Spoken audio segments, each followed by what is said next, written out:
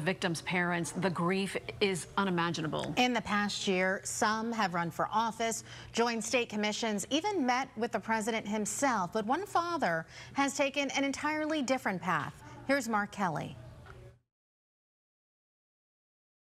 Artist Manuel Oliver painted pretty things.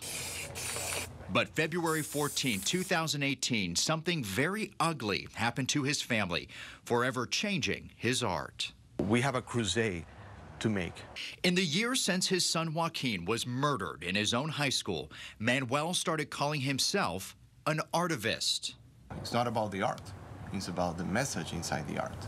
From the Mexican side of the U.S. border wall, where he wrote in Spanish, on the other side, they also kill our children. Bang! To our nation's capital, where he staged a die-in, Manuel's been traveling to many places with a single message. America needs more control over its guns. If you're expecting me to be in Washington talking to politicians and convincing them, I'm not going to do that. Why is that? Because I'd rather impact people than convince people. And one of Manuel's most convincing works of artivism is behind this box.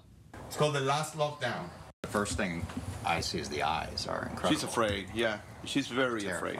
She's terrified. She's terrified about what could happen.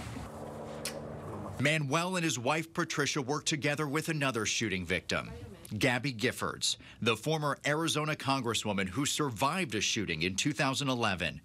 Her foundation, along with the Olivers, worked to place these statues across the country. The so-called last lockdown statues have been on display in congressional districts where politicians have accepted large campaign contributions from the NRA. They show a petrified little girl hiding under her desk during an active school shooting. The feedback we're receiving from them is that thank you for what you're doing, keep going. Manuel says the inspiration for his artivism could very well continue for the rest of his life. But that is far off. Right now, one of the most challenging projects.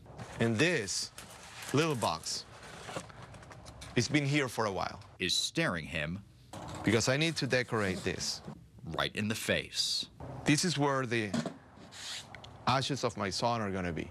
I got to do something special, something beautiful. I refuse to think that I will go to bed at night thinking I did nothing today to honor Joaquin or to help his fight or to solve the problem. That was Mark Kelly. Last week,